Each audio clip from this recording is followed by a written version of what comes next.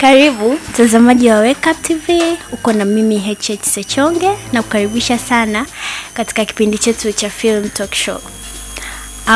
Katika kipindi chetu huwa tunazungumzia masuala ya filamu pamoja na waigizaji. Mada yetu ya leo tutazungumzia zaidi kuhusu maisha ya wasanii wa Kitanzania. Na nipo na miongoni mwa wasanii Suzi. Kwa majina yangu naitwa Suzi, lakini kwenye sanaa nimeliongeza kidogo jina langu, nimelirefusha. Naitwa Suzi Kidoti. Ongera ya dida Suzi Kidoti. Malikia, tuambie kwa nini Malikia wa Laana? Yani Malikia wa Laana kwa sababu ile movie nimecheza, yani ina story fulani ambayo yani kijiji changu kilikuwa kinatakiwa kulipiza kisasi katika kijiji cha Izuga. Kwa wakaniamini mimi, wakani train kwenda kupindua ufalme wa kule. Lakini nilipofika kule nikashindwa kufanikisha lengo lake. Kwa hiyo nikawa kama nimeleta laana katika kijiji. Katika kijiji kile. Jamani, nimepata tu kuona trailer. Yani trailer inatamanisha. Jamani, yani unatamani movie itoke leo, yani uje kuiangalia. Nyie, yani wewe unayemuona hapa imepata picha sakiwa kwa mavazi ya Malikia yani. Oya. Hatari. Hivi maisha ya waigizaji wa Kitanzania unayaonaje? Kiukweli maisha ya waigizaji ni mazuri. Ni mazuri. Ndio maana tunapenda sanaa kwa sababu inatulipa. Kabisa yani. Inatulipa ndio. Na ndio maana hata kuna vitu ambavyo yani hata makanisani wameshindwa kuelimisha, lakini kwa sisi wasanii tunaelimisha na havileti madhara kwenye jamii tena. Kwa hiyo kiukweli sanaa ni nzuri na maisha yetu ndio maana tunayaendesha. Kama sanaa ingekuwa inilipi, basi na mimi nisingekuwa Malikia wa Laana. Ningeenda kulima yani ningeenda kulima kweli kweli. Kweli. Hivi ni changamoto gani za kimazingira ambazo zinawakumba zaidi waigizaji? Yani changamoto zetu sisi ni location. Yani unakuta mmefunga safari, mnaenda sehemu, labda mnaenda kushuti movie fulani. Mnafika eneo lile, mambo yanakuwa mengi, vikwazo, mara eneo hili sisi hatuwataki nyinyi, kwanza inabidi mlipie. Yani vigezo tu vinakuwa vingi. Yani mpaka mtu anakutoa kabisa kwenye reli. Yani umeenda umesema sasa nasafiri naenda Morogoro sehemu fulani kwa ajili ya jambo fulani. Lakini ukifika kule ukikutana wale wanakijiji wa kule wanakukata kabisa, yani mpaka unatamani bora tu nirudi nikajipange tena upya. Kiukweli yani hapo unakuwa umeshajiandaa kila kitu. Umeshajiandaa kila kitu, yani yani umeua muda wako, unajua Hivyo ukiachana na hii movie Malikia wa Laana, kuna movie nyingine? Maana mimi nimeipenda hii, yani ndo Okay, hivi changamoto zipi za kimazingira ambazo zinawasumbua zaidi katika kuigiza? Yani changamoto wa sasa zinazotusumbua sisi ni location. Yani unaweza ukaandaa vifaa vyako na watu wako, mnaenda sehemu fulani kwa ajili ya kuigiza na mkaa kabisa ameshawasiliana, kwa sababu hauwezi ukatoka bila kuangalia mazingira na kukubaliana na watu wa kule. Lakini mkifika kule unakuta tayari wameshashauriana vya kwao, wanawakataa. Umeona? Kwa hiyo unakuwa umeshaingia gharama, umeshapoteza muda, inabidi tena urudi ujipange upya, utafute tena chaka lingine. Na unaweza usisafiri ukawa tuna story yako labda ya mtaani. Unajua sisi wachakalikaji, unaenda kwenye nyumba fulani, unamuomba mtu, jamani sisi tunataka tufanye kazi hata kibarazani tu, yani hata kibarazani tu. Lakini mtu anavyokutolea hayo maneno, yana nakutolea maneno ya kukatisha tamaa. Hizo ndio changamoto nyingi zinazotukumba. Poleni sana. Lakini kwa masuala maukoto kama kawaida. Mpo vizuri, yani ongeleni sana. Maana kuna waigizaji wengi yani wanakuaga yani malalamiko yanakuwa mengi, mara kwa madirector, mara nini usikulipwa, mara madirector kuwazurumu. Kwani hiyo haipo kabisa? Hiyo ipo. Unajua huwezi tu kuongelea kwenye sanaa kwamba kuna madirector kuwazurumu sio nini. Sehemu zote hivyo vitu huwa vipo. Sehemu zote hivyo vitu huwa vipo. Sio tu kwenye sanaa, hata kwenye muziki, hata kwenye nini. Watu wana tamaa zao, lakini sote lakini sote. Kwa hiyo ni miongoni mwa watu waliobahatika kukaa sehemu nzuri. Kiukweli mimi naneemeka. Kuna watu watatamani kupata namba yako haraka ili waje na wao huko mneemeke kwa pamoja. Mimi nawakaribisha. Nawakaribisha wafike kwenye ofisi zetu za Golden Media. Watatukuta pale. Ukiingia YouTube ukisearch Golden Media unakutana na maelezo yote mpaka na namba mpaka na simu utatupata wapi. Hivi Malikia wa Laana. Okay. Suzi kidoti, okay fine, lakini Malikia wa Laana ndio nimenikaa zaidi. Umeanza kuigiza mwaka gani? Nimeanza kuigiza mwaka 2019. 19. Tena kipindi hicho nakumbuka yani nimetoka nyumbani nilikuwa na marafiki zangu. Wakaniambia, Suzi, kuna kazi tunaenda kufanya, kuna sehemu panaitwa GYPSUM. Tunaenda kufanya siku 2-3 alafu tutarejea. Sasa kwa sababu mimi nikoga yani aliyekuwa ananisupport sana ni dada yangu. Alafu mamangu alikuwa hapendi sana. Nikatoroka. Nikaenda hadi GYPSUM. Kwanza nilipofika siku ya kwanza sijaigiza. Siku ya pili hujaigiza. Nafanya kupika kwenye kuni, sura ya naambia chochea maharage hao watu wakitoka huko waje wale. Nikasema Mungu wangu. Sasa simu zikaanza kupigwa. Huyu mtu yuko wapi? Anafanya nini? Tayari taarifa zikaanza kumfikia mamangu kwamba niko GYPSUM na nimeenda kuigiza, na mamangu yani alikuwa haamini kabisa kwenye mambo ya uigizaji, anaona ni yani ni umalaya sio ni nini. Kazi ambayo haieleweki. Yani sio wenyewe wanaichukuliaje? Yani kazi ambayo haieleweki. Basi yani baada ya siku 3 yani jioni ambapo ndo tunaondoka, mimi ndo nikapewa sini 2 tu. Tena sini zenyewe za kubuni. Wewe utakuwa na vyombo pale. Alafu wewe ndo utakuwa kakaji. Mara nyingine wewe yani sini ambazo hazieleweki, yani ni zipo tu kama extra. Ndio malango ya kwanza sasa kwenye kamera, lakini sikuogopa. Baada ya kushuti pale sasa kurudi nyumbani kikawa kimlete. Nikamwambia director, naomba nipeleke kwetu, nitaenda kuvunja miguu. Nipeleke kwetu, nitaenda kuvunja miguu. Ikabidi wabebane wamama watu wazima, huyo mama mtu mzima mmoja na mbaba na huyo director. Ikabidi wanibebe huyo mzobe mpaka kwetu. Kwanza tu kufika nyumbani yani nawaza hapa nakanyaga mguu upi. Nikakutana na dada yangu mdogo wangu, akawa ananitisha ni dada leo. I say yani sitasahau. Unaka historia. Sitasahau. Basi waliponifikisha pale, kwanza dada alikuwa hataki hata kuniona, mama alikuwa hataki kuniona yani. Lakini kwa sababu ya uzito wa wale watu nilienda nao, at least walinisaidia.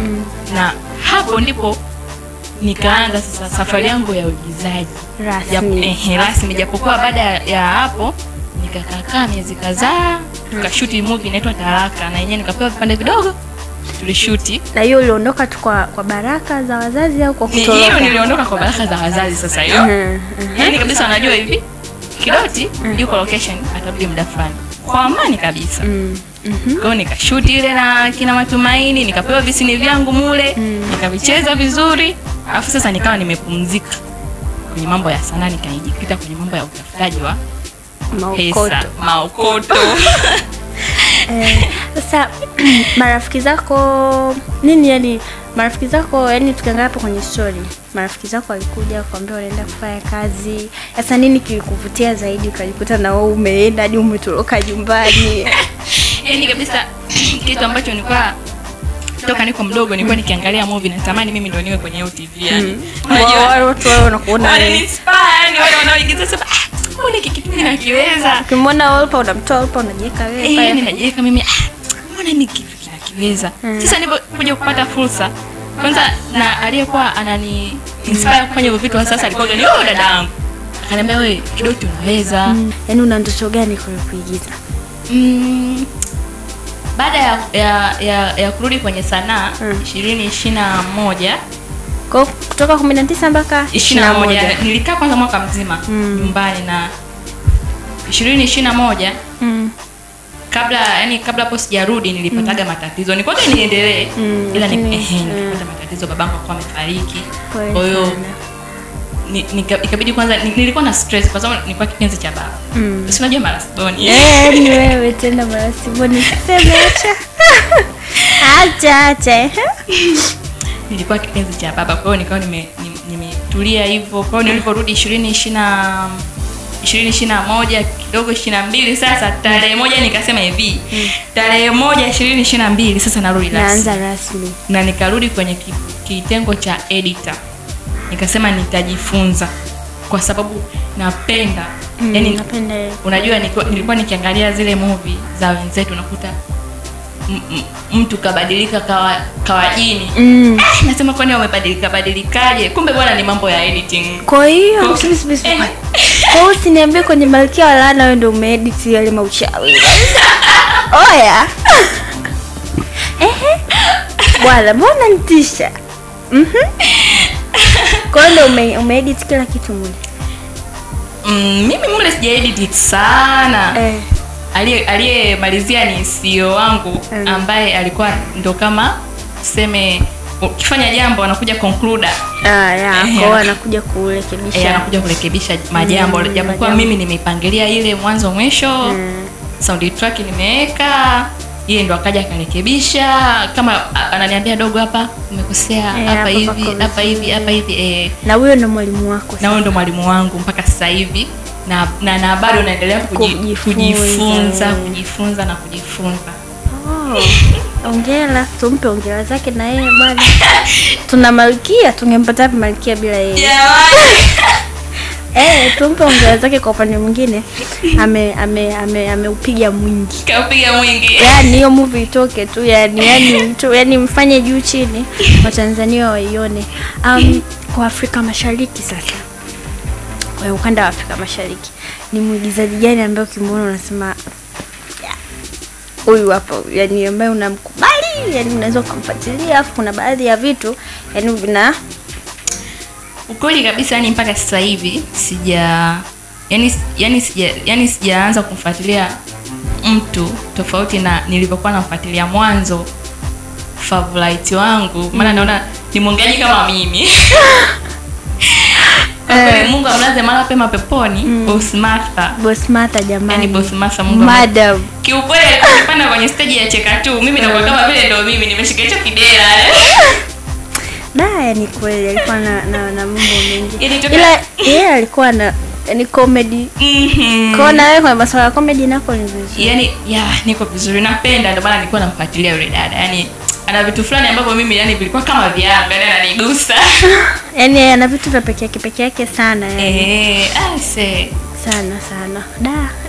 Na una baadhi ya vitu ambavyo unavienzi kutoka kwake. Sana. Napenda sana mambo ya Uswahili. Tupe kidogo hapo.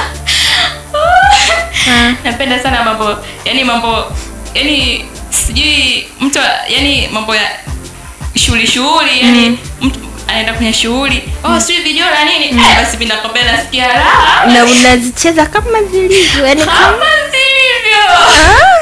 Kazi mambo ya kuchambana. Sawa yani alafu tumeona Mama Samia ametoa fursa kwa waigizaji kwenye masuala ya mikopo na vitu vingine. Hivi unahisi na ipi inaweza ikasaidia kuwainua kutoka sehemu moja kwenda sehemu nyingine? Kiukweli kabisa. Kwanza shukrani sana ziende kwa mama yetu kwa kutushika mkono. Kwa sababu yani tukipata mikopo hata na uigizaji wetu, yani sanaa yetu itazidi kubadilika zaidi na zaidi, kwa sababu mtu akiwa na kampuni yake na anamiliki wasanii na tayari ana kitu chochote, hata msanii anapokuja kwake anampa kitu chochote cha kumwezesha. Hata ukimpa cast kwanza anaicheza huko amerelax. Kweli. Huko amerelax kwa sababu anapata kitu chochote. Mama kashambusti sasa, huyu mwenye aliyewabeba amemboost katika nyanja yake aweze kuingiza kipato kikubwa cha kuweza kuwabeba wengine. Kwa hiyo yani kikweli yani hiyo mama pewe heshima zake. Kabisa. Yani nimeona kweli yani hapo ni kwa sababu hata kipindi kilichopita tulikuwa tuna mtu naye alisema hivyo. Akasema mimi silipwi, yani mnaigiza mwanzo mwisho lakini haupati kitu. Yani unaondoka kama ulivyokuja. Alafu baadaye unamuuliza director, nimeona movie ipo Azam inaruka. Sasa mbona mimi sijapata kitu? Anakuambia watu si wameiona. Imekupeleka mjini. Nimeshakupeleka mjini hivyo. No? Yani anakuambia yani nimeshakupeleka mjini, kwa hiyo watu wakutafute kupitia hiyo movie. Yani mama anakuambia nimeigiza muda mrefu lakini nilikuwa natamani wao wanatupa moyo. Yani kile kitendo cha kumwambia labda chukua hii, yani anakuambia mimi sikuwa hata nataka kikubwa. Kidogo tu kile ambacho unakipata tukigawana basi napata amani ya kufanyaje? Ya kuendelea Sasa yeye alikuwa na kama walivyo. Yani movie yake yeye na anakuambia hadi makofi mnapigwa. Unaona sasa. Lakini kwa mfano hata kama unampiga makofi lakini anatoka na chochote, hawezi kusikia maumivu. Kabisa. Na atafanya kazi ya relax na location atafika kwa muda mwafaka. Sasa unipe la chai. Yaani unidumii kwa chochote. Alafu nategemea nikufanyie nini hapo kwenye location yako. Yaani anafanya tu ipite basi. Kwanza ukinipa script si mezi yote. Na meza nusu. Ili hiyo nusu malizie mwenyewe location. Hiyo nusu? Si shuti kwa muda huo. Tasema nina njaa, nataka kwanza nitafute chakula. Nitafute chakula. Tuaridiane tu.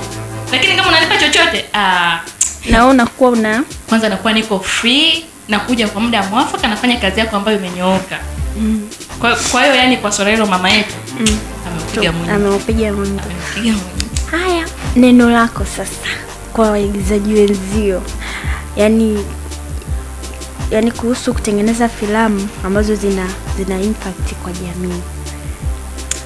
Unaambia nini? Kwa sababu tunajua hizi movie ni nyingi, watu wanafuataga yale mambo, tunaangalia kitu gani ambacho kipo umu yani wanapita navyo. Yani vile kuna vitu ambavyo vinaachwa maybe ambavyo ndio vina impact zaidi, au vitu ambavyo vingekuwa vya muhimu zaidi watu kuvijua au watu kupambana navyo, lakini wanaviacha, wanafuata tu yani hiki kinakuja ndio iko tuende nacho. Hivi unawaambia nini wasanii wenzio? Yani na washauri wasanii wenzangu. Nimekuwa kama sasa msanii mwenzangu Textula. Na washauri. Kwanza kabisa yani tuwe wabunifu na tuifanye kazi kwa ubora zaidi. Tusifanye tu kazi, unajua kuna ile hivi naweza nikasema kwamba kuna msanii mwimbaji na kuna msanii mtunzi na mwimbaji. Manake yule mtunzi ana kitu ambacho ataishi nacho maisha. Lakini yule mwimbaji anaimba na kupotea. Kama kipindi ambapo tuko shule tunaambiwa kuna misimu ya kuzuka na kupotea. Misimu na mingine na inafaje? Inapotea. Nyingine inapotea, wengine wanairasimisha kuwa lugha ya kweli. Unaikuta kule kwenye nini? Kwa hata maokoto, unaweza kukuta maokoto yameishi mpaka yapo kwenye kamusi. Unaona sasa? Lakini ukifanya kitu kama moto wa kifuu kinavuka tu afu kunazima ndo basi tena inakuwa haileti tija. Kwa tutafute story ambazo zitaishi hata katika vizazi vyetu. Kuna story nyingi ambazo zinaishi, yani utengeneze jambo hata mjukuu anayekuja anasema jamani, kuna movie fulani iliigizwa mwaka fulani. Yani ilikuwa kiangalia kweli kuna movie nyingine ni za muda. Lakini mpaka leo watu wanazifuatilia. Yani hata mtoto wa kesho kutwa ukija kumwambia jamani kuna movie fulani ni mtu yani anasema jamani ile ni nzuri. Kwanza kabla hata hujaangalia na wanaanza kusema ile ni nzuri. Kwa hiyo sasa yani tujitahidi kutengeneza story. Tuache na mambo ya mapenzi jamani. Mapenzi yamechosha. Yani ukisikia wasanii mapenzi. Movie sasa unakuja mapenzi. Yani kila sehemu mapenzi, ukirudi huku mapenzi, ukienda huku. Yani sio tu mapenzi, yani fulani kaachwa na fulani, kaenda kwao, imeisha hiyo. Fulani kafanya jamani, hebu yani tujitahidi kwa wabunifu ambao tutakuwa na story za kuishi ambazo sawa. Kwa kumalizia sasa tuna jambo letu la Malikia nini? Malikia Laana ya. Sasa kwenye hiyo movie okay fine, yani tumalizie tu inakuja. Tunatamani sasa tuone. Mimi nimeona trailer lakini bado yani tuna kiu ya kutaka kujua tunaipataje. Kwa hiyo unaweza ukatuambia mitandao ya kijamii ambayo unatumia, maybe Instagram, kama upo TikTok, wapi maana wewe tukupate. Kabisa kuna movie 3 ambazo zimeshaipuliwa ikiwemo Malikia Laana.